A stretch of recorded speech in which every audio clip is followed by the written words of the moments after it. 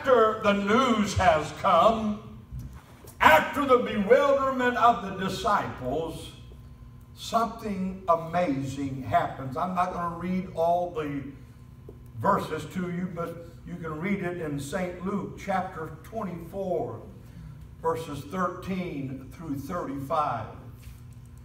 Let me read to you verse 13. And behold, two of them, two of who? Disciples, followers, people of the Master.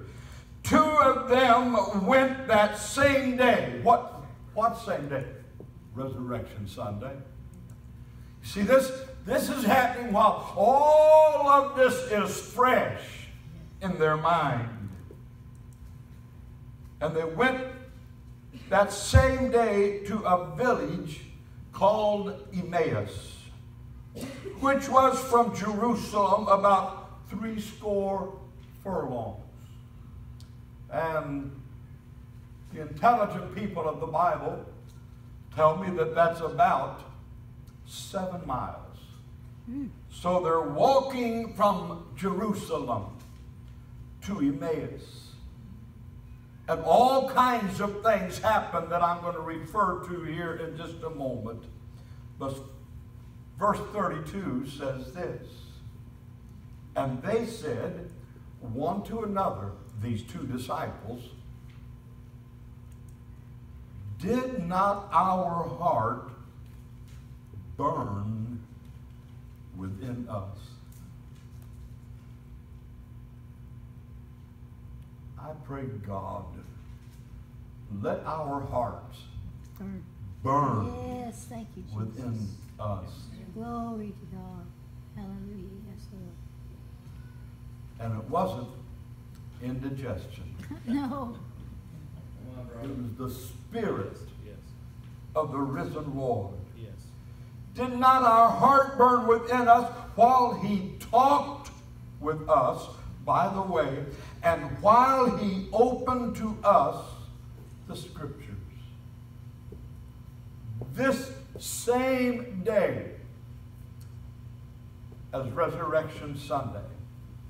Thank you. And this walk by these two disciples, I'm sure, was lonely and confusing, and they were very sad and despairing, but at the same time, they were very thoughtful.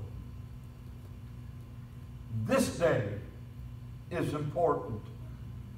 It's the same day that the women had discovered the empty tomb, and then they became the first evangelist and reported it to the disciples who were hid away in fear. It's not even in my notes, but I would just take a sidetrack for a moment and tell you, thank God for the women believers. Amen. Amen. If you want something done in the church, go to the women. Amen. They've been doing it for years when the men would sit on the sideline. Amen. These women went and told the disciples. And when they reported it to the disciples, the news that these women brought has been received with skepticism and idle talk. Cleopas and the other disciples had heard the news, and yet they were perplexed. Well, that should not surprise you. Here we are a little over 2,000 years later, and mankind is still perplexed by an empty tomb. Can I tell you, it's the only tomb of any leader and religious leader in the world that is empty. The others are still full with the body, but I'm telling you, the angel said, he is not here, he is risen. I will never forget sitting in the garden of the tomb, listening to our guide for that particular part in our trip to Jerusalem. And he tells us all kinds of stuff as we sit there and sitting in this small place. If a Holy Land trip does anything, it makes you realize the closeness of everything. I'm sitting here in the garden where our guide is four or five rows of folded chairs in front of me, and there's a fence right here, and you look up right here, and it's what they call Golgotha. And he goes through all of this big spiel. And he said, now just before you go down to the tomb area, he said, I must tell you that please don't go down there and be disappointed. He said, because I must tell you, when you get there, you're going to find he is not there.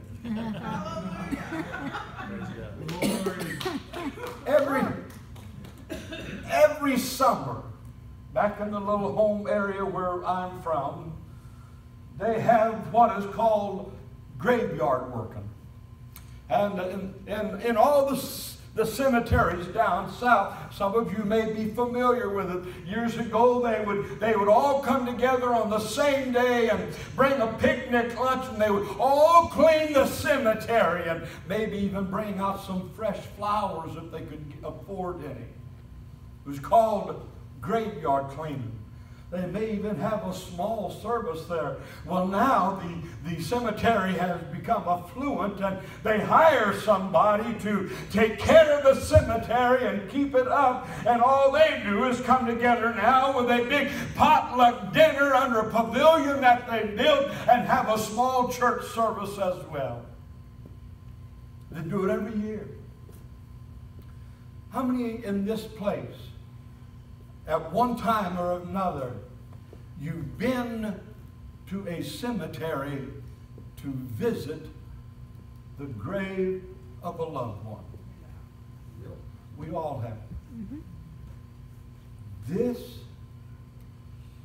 that I know of is the only instance where somebody was dead and buried, and you never hear one word about any of the disciples after Resurrection Sunday. You don't ever hear anything about any of the disciples or followers of Christ going back to that graveyard because they knew he wasn't there. That's right. Why waste your time when they know he's not there? There? That's right. But yet, they couldn't understand it. And even now, society doesn't understand it. And although these disciples were perplexed, we need to be reminded of the words that the songwriter penned when he said, you don't need to understand. You just need to hold his hand. Amen. You don't ever need to ask the reason why. You don't have to understand it. You just have to accept it and understand that the King is not there. Yes. You know, you may have never followed any of this stuff, but back in the day there was an entertainer by the name of Elvis Presley. Anybody ever heard that name? Yeah. Man, I was so disappointed the first time I went to Memphis and drove past his mansion. My Lord, wasn't no more of a mansion than nothing. Relatively small house. There are houses all over this area bigger than Elvis's mansion. But one of the things that happened when he was entertaining, when his show got over and he'd walk out of the light and back to the back of the stage, his announcer would come on and say this: ladies and gentlemen, the King has left the building. Mm-hmm. For 2,000 years, the angels have been proclaiming, the King has left the building. He's not in the grave. He's not in the graveyard. He is today sitting at the right hand of the Father, making intercession for you and for me. And we don't have to understand it. We just have to receive it through His Lord. Thank you, Lord. And they made their way towards Emmaus. Now just think about them for just a moment. Their hopes had been dashed. All of a sudden, they received news that their brain cannot comprehend. They tried to sort all of this out. The women, the empty tomb, the angels, the disciples' report. It was difficult, at the least, to accept. You know, it was amazing. But this same scenario grips so many people today. They can't figure it out. Well, for people who are waiting to follow Christ, you're never going to figure it out. That's right. That's why we walk by faith. Amen. That's why God established faith in us. Imagine if you had been with Jesus before His crucifixion, how you would have felt gripped with a total, complete spirit of despair.